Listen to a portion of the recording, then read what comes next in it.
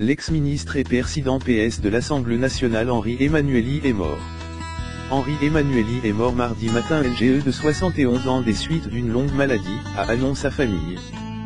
L'ancien ministre et président PS de l'Assemblée nationale Henri Emmanuelli est mort mardi matin LGE de 71 ans des suites d'une longue maladie, a annoncé sa famille.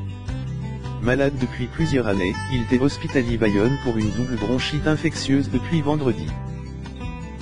Le député avait été contraint d'annuler sa PR sans une réunion du conseil départemental des Landes lundi, qu'il présidait depuis février 2000. Début en larmes.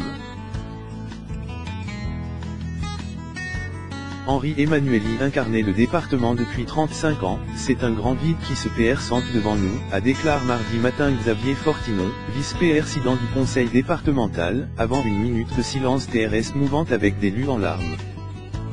Soutien de Hamon. Le 31 mai 1945 au Bonn, dans les Pyrénées-Atlantiques, et militant en 2005 pour le non-référendum sur le trait constitutionnel européen, il était le père spirituel de Benoît Hamon.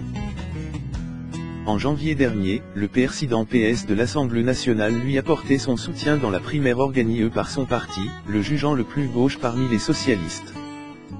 Benoît Hamon, candidat socialiste à l'élection présidentielle, s'est dit bouleversé par la mort d'Henri Emmanuelli. Il a joué un rôle extrêmement important dans ce que je suis, je lui dois beaucoup. À me bouleverse. C'était comme une forme d'émotion pour moi, a déclaré Benoît Hamon, visiblement mu, lors d'un point de presse Bruxelles. Battu par Jospin en 1995.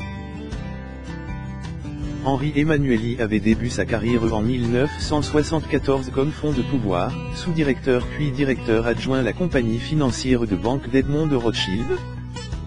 Lu pour la première fois député des Landes en 1978, cet homme aux sourcils pesé la voix rocailleuse, dote d'une TRS forte personnalité, avait été, entre 1981 et 1986, secrétaire d'État au Dom-Tom puis au budget du président François Mitterrand.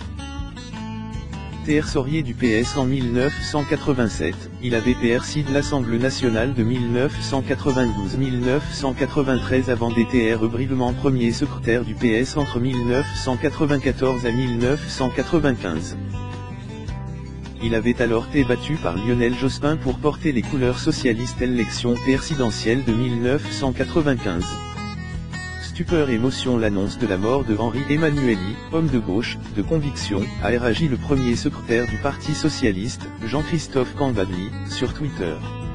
Voulez-vous aussi des détails sur mon théâtre gastrique?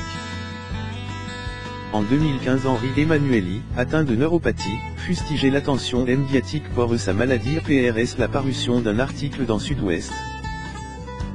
Voulez-vous aussi des détails sur mon théâtre gastrique? Je suis soigne depuis 2006, réagissait Henri Emmanuelli au micro d'Europe 1 midi. En ce moment, je suis en phase aiguë de neuropathie et je viens de changer de traitement, précisait-il.